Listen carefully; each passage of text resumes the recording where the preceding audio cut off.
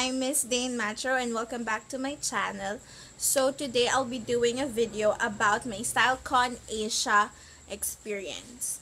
So I was lucky to attend the Stylecon Asia Day 2. Ginanap siya noong June 6, Monday, and sa KL Tower sa Makati City. And sobrang saya ko kasi naka-attend ako ng Stylecon Asia Day 2 kasi sobrang dami kong nakitang YouTubers na matagal ko nang pinapanood, and one of them ay siya talaga yung pinaka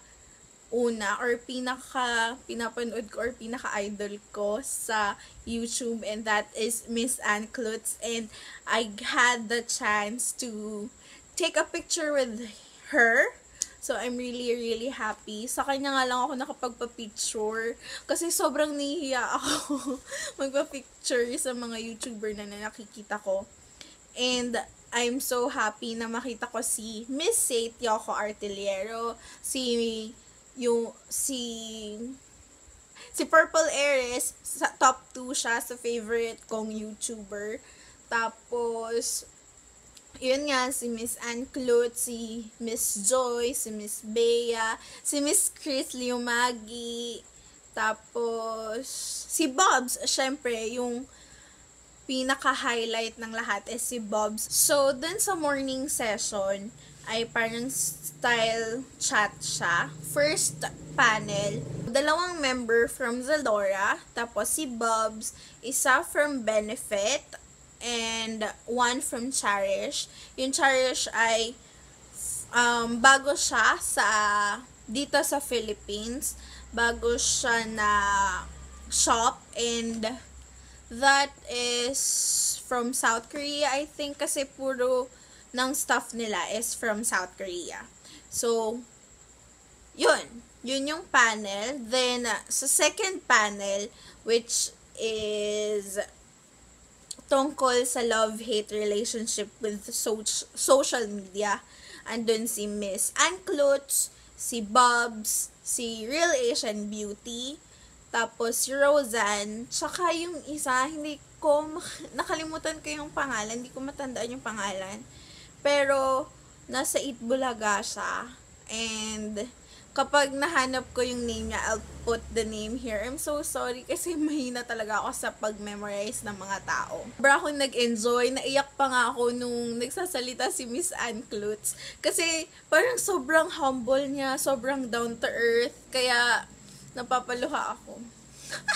Nakakahiya. But yun, sobrang saya na experience. Tapos nung afternoon, so may free lunch. Tapos nung afternoon naman, is si Lord Ramos. Famous siya meron siyang salon, creation salon, and nasa siya, Asia's Next Top Model. So yun, sobrang dami kong natutunan sa kanya about taking care ng hair. Tapos nakakatuwa siya. Tapos yun, meron pa siyang pinakita na hairstyle. Sobrang galing niya. Sobrang galing niya talaga. Then, yung sunod pang session, so sa Style Studio number 2 is about brows. Yun, nag-launch, parang bago kasi, may mga bagong product ang Benefit, and yun yung tinuro nila sa amin, yung kung paano yung brows. Parang 9 or 8 new products for brows yung nilaunch ngayon ng Benefit. And ang host nun is si Miss Ana Victorino. Isa din siyang YouTuber. So, sobrang nakakatuwa lang talaga na naka-attend ako ng event.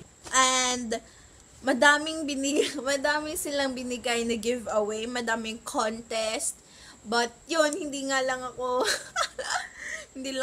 ako masyadong, niyo yun, parang nahihiya pa ako sumali sa contest, and yun, pero okay lang din because binigyan nila kami ng goodie bag, ganito yung goodie bag, ganito yung itsura niya, and Yeah. Nasira na yung kasi after nung event, umulan, grabe. Tapos yun, biyahe lang ako. Tapos naka-maxi dress pa ako. Tapos naka-sandals lang ako. Naka-wedge ako. Tapos umuulan. Kaya sobrang jahe talaga nung panahon na yon. Tara, tingnan natin kung anong laman nitong goodie bag from Stylecon Asia. So, may mga pamphlets or flyers pang binigay. So, first here ay from Creations. Yun nga yung salon ni Lord Ramos. Nandito yung mga prices and yung mga services ng kanilang salon. There. Tapos, may binigay na coupon code ang Zalora. Tapos, 2 samples from Benefit. Yung una ay yung The Professional. Tapos, yung Dandelion Dew. Then, meron ding card ng picture ni Bobs. Sobrang gustong-gusto ko na si Bobs. Sobrang bait niya. Sobrang, alam niyo yun, nakakatuwa talaga siya. May ilo-launch si Bobs na palette with BH Cosmetics. So, abangan natin yun. Tapos, meron ding NYX Butter Lipstick. Isa din yung NYX sa sponsors nila. And, binigyan tayo ng 3 lipstick. Ang shade niya ay Thunderstorm, Sweet Shock, at Moonlit Night. So, yan yung mga colors. Tapos, meron ding Sunnies na sunglasses. And ganito yung itsura niya. Yan, ganyan lang ang itsura niya. Very simple and white. Tapos, matte yung finish nung frame niya. Super nice. Tapos, meron ding Pantene. Isa din ang Pantene sa kanilang sponsors. And, binigyan tayo ng full size ng Pantene 3-minute Miracle Conditioner. Color and Perm Care. Yan ang itsura niya. Then, amuyin natin siya. Oh, sobrang bango niya. Mabango siya, guys. So, yan. Conditioner. Tapos, last 2 items. So, second to the last is this Sleek True Color Lipstick. And, ang shade na nakuha ko is Barely There. And, tingnan nga natin. Open natin. So, kasi tingnan nyo, oh, ang liit. Ang liit niya, guys. Tingnan natin. Let's open it. Okay. Wow. Oh my gosh. Ang cute ng packaging. Ang cute niya. Tapos, matte yung finish nung lipstick. Tapos, yung shiny lang na, yung sleek makeup na nandito. Ang cute. Tingnan nyo. Oh, ganyan lang siya. Ang liit. Open nga natin. Yan! Nude lipstick. So, ganyan. Okay naman pala siya. Hindi siya ganun kaliit. So, yan ang shade niya. Barely There. So, last but not the least ay, oh my gosh! Palette. And this is the Welcome to the Princess Fantasy palette ng Etude House. Tapos, open natin siya. Kasi sobrang excited ako gamitin na to. Oh my gosh. So, ganito ang itsura niya. Tapos, let's open it.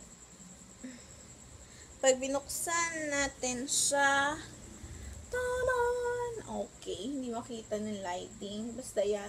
Oh, diba? Ang cute! Tapos, yan yung mga colors. Yan yung mga colors. So, 14 eyeshadows. Tapos, isang blush. Yung malaki dito.